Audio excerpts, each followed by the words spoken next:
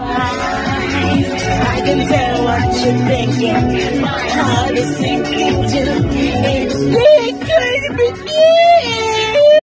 Top of the morning to you, Snapshot.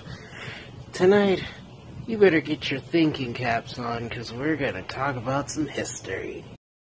Well, Snapshot, we're going to be talking about colonial America, and to get into the groove, we're going to listen to their tunes.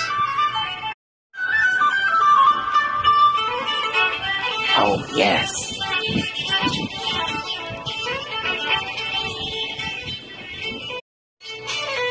Oh, somebody tell Ibrahim, play this at our next party.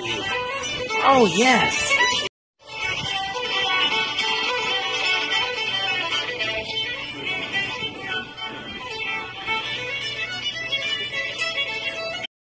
Listen up, Snapshot, because I'm going to tell you the story of Myles Standish, edited by James.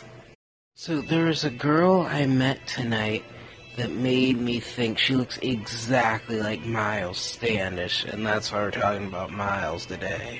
Okay, no bullcrap, she looks exactly like that. Exactly like that. She looks just like that, Myles Standish. Alright, so Myles Standish was born in England, and then he came over to form the Plymouth Colony. When he got here, his wife Rose left him for like this really big black guy, and he's like, oh, well, dang it, gosh.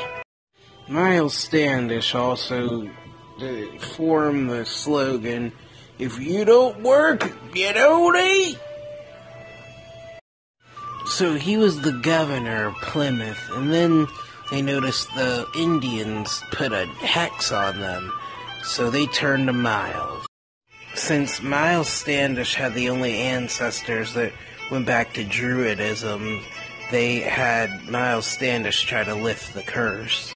So Myles Standish had to do the ritual to where he had to go out into a field for 15 days and connect with the elements. His spell would become even more powerful because 1655 was a cold year, so he got to connect with the snow element.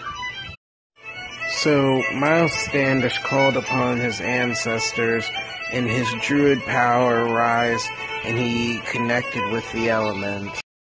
Because he connected with the snow element as well as everything else, the elements granted him a vision into the future of the land that he would be in.